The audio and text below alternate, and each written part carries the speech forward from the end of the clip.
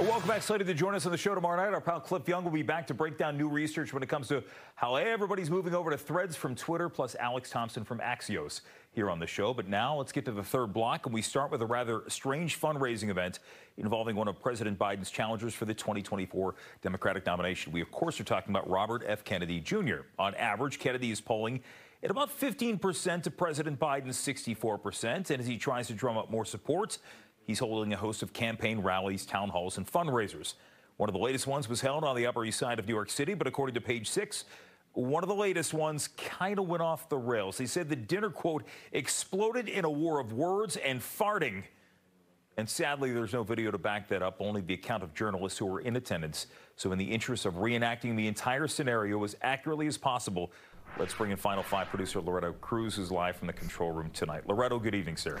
Good evening to you, Jim. Again, this is all according to outlet Page 6, and in the absence of video, I will be narrating, and Jim will be providing acting assistance to make sure we get the point across. Now, this tale began somewhat innocuously with those in attendance asking Kennedy about his stance on certain issues. Okay.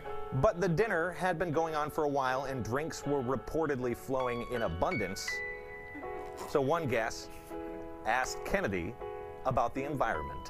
And that's when Page 6 reports columnist Doug Deckert, the host of the event, interjected, reportedly becoming enraged and screaming at the top of his lungs, quote, "The climate hoax!"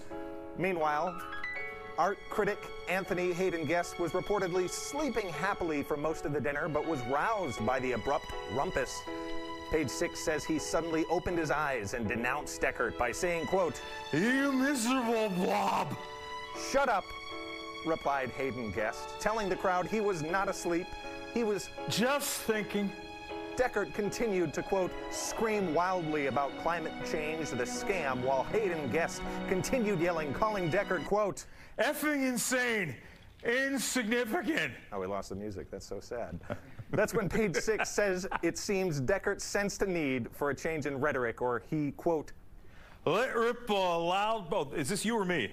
Let rip a loud, prolonged fart while yelling as if to underscore his point, "I'm farting!"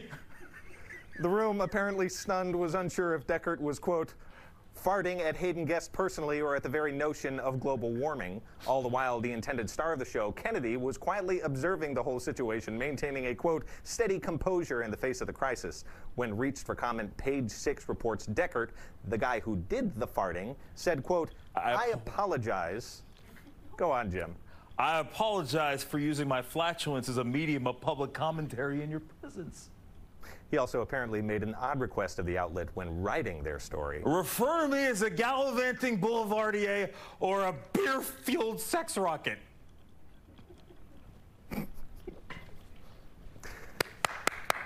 That's all the time we have, I'm being told. Back to you, Jim. And that concludes Final Five Theater.